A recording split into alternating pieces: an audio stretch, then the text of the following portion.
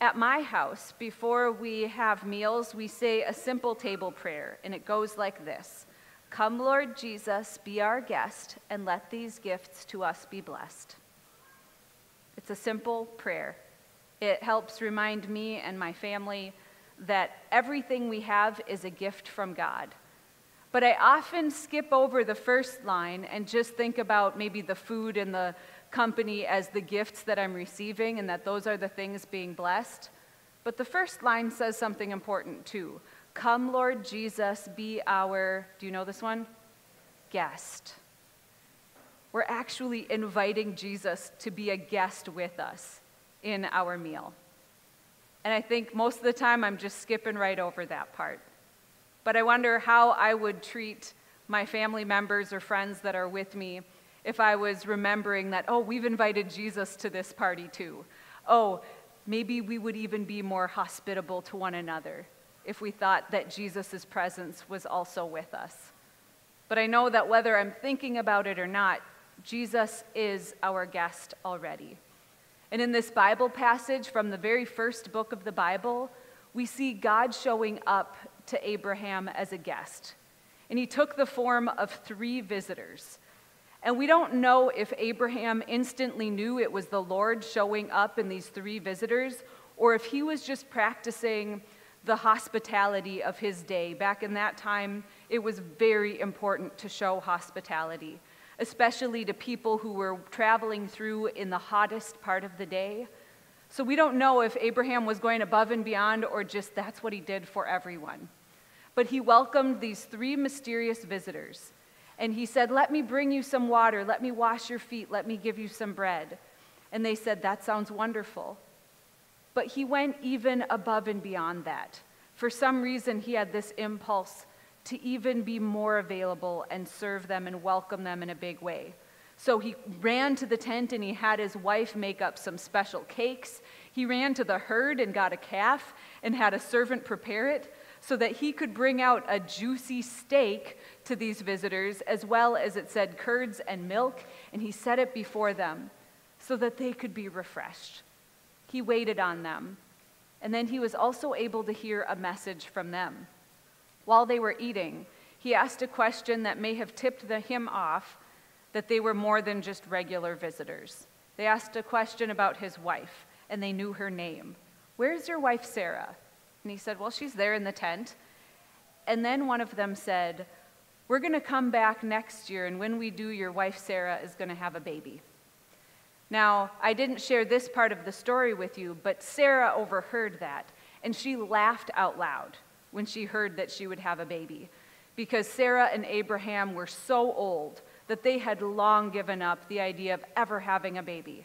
And so she laughed, but sure enough, a year later, she did have a baby, and they named that baby Isaac, and that name Isaac means laughter. This is a beautiful story of hospitality, and hospitality is one of the spiritual gifts. We're in our gifted series called Tapping into the Power of God, where we are learning about how to see God's Spirit at work in ourselves and in each other. And so this week we're going to be doing the category called love gifts. There's 3 categories. There's the love gifts, the word gifts, and the power gifts. This week we're just focusing on the love gifts. And hospitality is one of those. And let's look at the list of love gifts. These things are so commonplace and so practical that we often overlook them or take them for granted and think, how could these be spiritual gifts? These are just things we should all do. Yes, we should all be able to offer these gifts in some way, but when they're spiritual gifts, when we practice them, we experience a profound sense of joy. And when we're practicing it and the person on the receiving end experiences God's presence. So I'm going to share what these 5 gifts look like in action. And I have pictures of scenes from Vacation Bible School over the past week, so you can just kind of match a name of the gift with how I saw it practiced this past week. The first gift is hospitality. And that's that gift of making people feel welcomed and cared for, that they belong in a place. And every morning of VBS, Pastor Taylor and sometimes his daughter Natalie would be out there in front of the church welcoming people, letting them know, yes, you are welcome here. And he even was taking pictures with kids saying, we are so happy that you are with us. And you might wonder, well, how do I know if hospitality is my spiritual gift?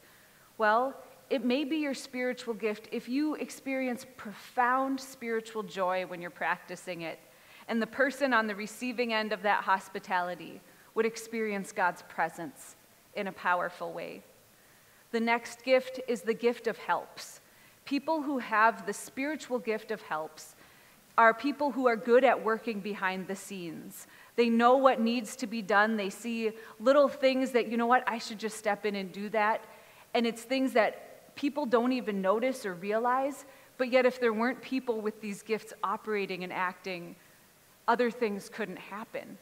So with Vacation Bible School, with 250 kids coming into the church, there were so many people there ahead of time, setting up crafts and Bible story time and games and snack time and helping manage all these kids and getting them to where they needed to be, all behind the scenes. Their gift of helps helped all of these kids experience God's presence because of their care. So if you're wondering, maybe helps is my spiritual gift. Well, if you experience a profound sense of spiritual joy when you're practicing it and people receive it as God's presence, maybe it is. The third gift is the gift of administration. And just saying the word makes me want to fall asleep. But please don't fall asleep. The gift of administration is so important. The gift of administration means that you can see the big picture. You know how to orchestrate things and people, organize them where they need to go, set up processes and structures so that other people feel led and they know how they should be working so that then other people can feel welcomed. I saw Deacon Julie showing this gift all week. This is a picture of her leading the kids on the last day of Vacation Bible School. And she was somebody who helped know how to plug people in and manage where things should go and how they should flow all week. And she recruited people with those gifts to help her in that. It was a major gift. So again, how would you know that that is your spiritual gift? Well, if you experience profound spiritual joy, and if those who receive that gift receive God's presence, then it's a spiritual gift at work. The fourth gift in this category of love gifts is the gift of giving. And I have a picture of Pastor Taylor and I with a pie in our face because the kids at Vacation Bible School gave so much to the playground makeover that we agreed that we'd get pied in the face if they raised $500 to jumpstart that campaign. And they raised $881. So they were excited about that. But the gift of giving means if you have that gift, it means you're always asking, what more could I do? How could I give financially or materially to help more people experience God's presence? What tools are needed? What would need to be purchased in order to help other people minister to God? Maybe you think about, how do I need to rearrange my life so that I could give more? Or maybe you're finding that yourself that you've always earmarked a certain amount of your giving to give towards something important that helps people know God. If you're thinking that way, even though we're all called to give, maybe you also have that spiritual gift of giving, where you experience profound spiritual joy at giving, and others who receive that gift experience God's presence. The final gift in this category is the gift of mercy. Mercy is that gift of perceiving when people are hurting, or when people have been treated unfairly or unjustly, and when others move away from them, you move toward them, and you want to offer comfort to folks who have been hurt in some way. Maybe it's a spiritual gift if you experience maybe not profound spiritual joy, but maybe a profound spiritual meaningfulness, or that gift of healing when you draw near to someone, and they also would receive it as God's presence. Then it's a spiritual gift at work. I'm going to quiz you on these gifts. So, how do you know that you might have one of these spiritual gifts? when you experience profound spiritual joy. Oh, good. And when the person on the receiving end experiences God's presence. Yes. This past weekend, just a week ago, a number of us from Good Shepherd, as well as pastors and members from churches all over northwestern Minnesota, got together for our Synod Assembly. All the ELCA churches are a part of it. And we did all sorts of church business, and some of it was really boring. But we also had some amazing times of worship, and we elected a new bishop for our region. And one of the songs that we sung together last weekend, it just hit me. It just showed a picture of what it looks like when we're all using our spiritual gifts. And this is how the song goes. For young and for old, a place at the table, a voice to be heard, a part in the song, the hands of a child in hands that are wrinkled, for young and for old, the right to belong. And God will delight when we are creators of justice and joy, compassion and peace. And God will delight when we are creators of justice, justice and joy. I think we've all been given gifts. In fact, I know we all have been given spiritual gifts. And if some of the gifts I've shared today are yours, when we can understand the gifts we've been given, we can develop them. We can nurture them. We can experience more joy in God's presence, and more people can experience God's presence.